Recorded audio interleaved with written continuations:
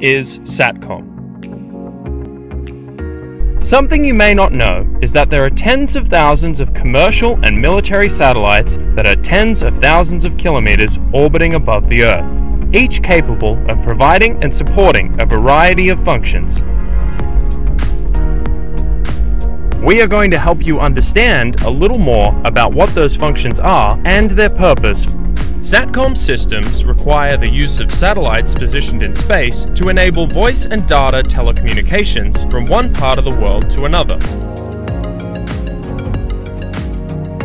A satellite is any object that revolves in a curved path around a planet.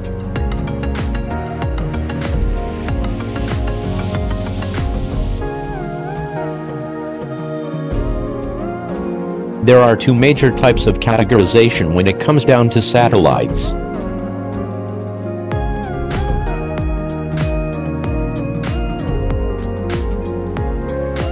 One is natural satellite, and the other is artificial satellite.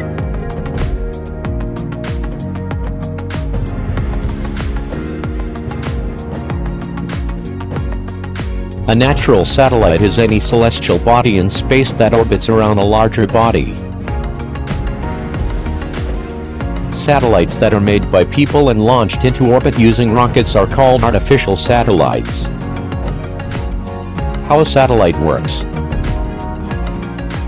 Satellite communication consists of three main components: uplink, satellite transponder, downlink.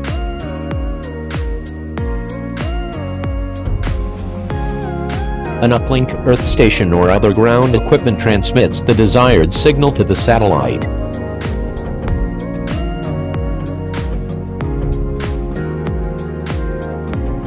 This satellite transponder amplifies the incoming signal and changes the frequency.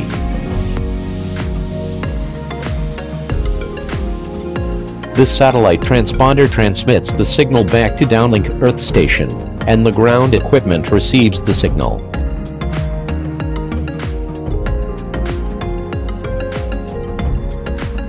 Satellite communication uses ground stations to send and receive microwave signals between artificial satellites, which are in orbit around the Earth. The first area we will briefly touch on is space. Satellites are placed either in low Earth orbit, medium Earth orbit, or geosynchronous Earth orbit. These three orbits are illustrated here. When we look at the space element, we are primarily concerned with the capability of the particular satellite or spacecraft's ability to support the necessary operational requirements and more when the need arises. The element we are particularly interested in is the hardware that is fused together to provide the capability. That fused hardware is known as the payload. The payload is essentially the combined configuration of attached transmit and receive capable antennas, of which there may be multiple, and the internal electronics that pass signals around inside the spacecraft. Because some of these spacecraft are in orbit as far as 40,000 kilometers above the Earth, the electronics on board need to amplify the received signals with enough power to reach the required destinations.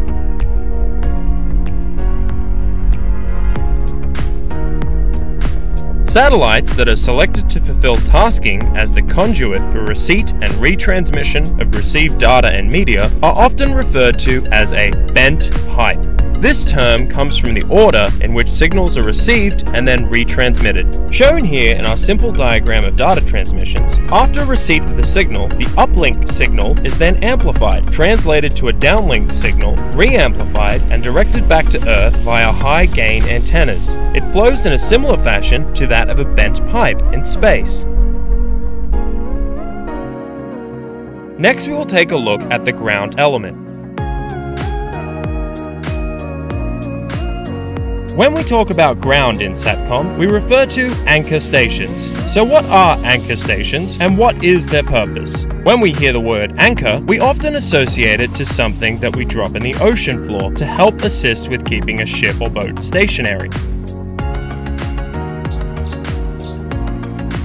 Anchor stations effectively handle many types of communication traffic that is essential to day-to-day business for our deployed assets and personnel to operate and achieve tasking effectively. In addition, anchor stations also provide local loopback facilities to permit communications between smaller SATCOM terminals, which would not be possible due to power constraints. The stations also provide patching and switching connections to a variety of terrestrial networks via cable, fiber optic, and microwave links, or laid infrastructure to funnel data and information across a variety of networks. Now we shall take a look at terminals. There are many types of terminals that are in use across the services to support the many and varying platforms and environments requirements. For each environment and the capability of each platform, we need to take into account size of the platform or asset and the requirement to get communications to it. Not all SATCOM terminals are the same. Again, factor the requirements for some platforms to stay mobile or even be inconspicuous pending the environment it's tasking may take place within and limitations on the size of certain hardware that it can carry. Which now brings us to gaining a further insight into how SATCOM-supported communications works. Satellite terminals and their major components and functions. Before we jump into the major components and functions, we should first talk about the three components of the satellite terminal subsystem. The ODU, or outdoor unit, refers to the set of antenna equipment that is placed outside of the building. The ODU typically includes a satellite dish, feed assembly, L&B, and block-up converter. The IDU, or indoor unit, processes the receive and transmit signals from the satellite. Typically, the IDU will consist of a rack case with a modem for modulation and demodulation of a satellite signal. It may also contain an encoder and decoder for video signal transmission and reception. A power supply and laptop computer can control the terminal, and satellite pointing tools may also be integrated into the rack case. The IFL, or Inter-Facility Link Cable, is a cable system that is used to connect the outdoor unit and indoor unit. IFLs are usually coaxial cable, but may also use other technologies including fiber optics and Ethernet. As you saw with the three components of the satellite terminal, there is more to them than meets the eye, and they can be used for many different applications. Now let's talk about the two types of satellite terminals.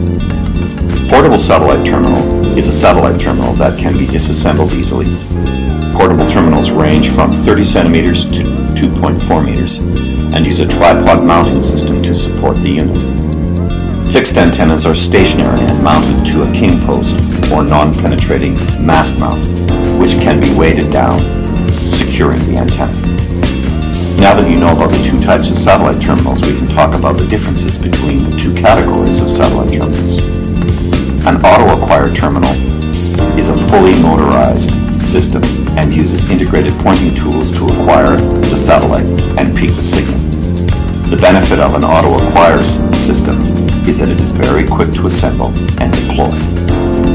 Assisted acquire terminals are manually pointed by the operator. Pointing tools to assist the user to acquire the satellite and peak the signal may consist of a GPS, compass, inclinometer, DVB receiver, narrowband power meter or received signal strength indicator, and a spectrum analyzer. The benefit of an assisted acquire system is that it is lighter and faster to deploy with an experienced user than an auto-acquire terminal. As you can see, the two categories of satellite terminals are manual and automatic, but there are three physical adjustments you can make on your satellite terminal to lock onto the signal being sent from the satellite. The azimuth is the compass bearing relative to the true north. Compass bearings are measured clockwise in degrees from north. For azimuth adjustments, you typically loosen the main mount bracket and swing the dish in a circle, or for auto-acquire systems, the azimuth adjustment is motorized. Satellite terminals will receive and or transmit on horizontal, vertical, or circular polarization. Typically, rotation of the feed assembly will adjust the polarization to match the satellite's polarity. Elevation refers to the angle between the beam pointing direction and the local horizontal plane. For adjustment, the satellite terminal has an elevation rod, which allows you to move the reflector up and down on the vertical plane. Now that you have a little background on satellite terminals, we can now talk about the major components of the satellite terminal. The satellite terminal has an antenna reflector, also known as the dish, which is made from aluminum, fiberglass, carbon fiber, or steel. The purpose of the antenna is to capture a signal from the specific satellite and send it through the feed assembly. The larger antenna you have, the more signal is reflected into the feed.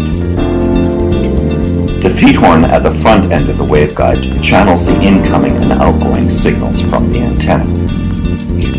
Orthomode transducers serve either to combine or to separate two orthogonally polarized microwave signal paths. OMTs are often used with a feed assembly to isolate polarizations of a signal and to transfer, transmit, and receive signals to different ports. The buck upconverts the signal, and the SSPA amplifies the signal from the modem that is directed to the satellite transponder.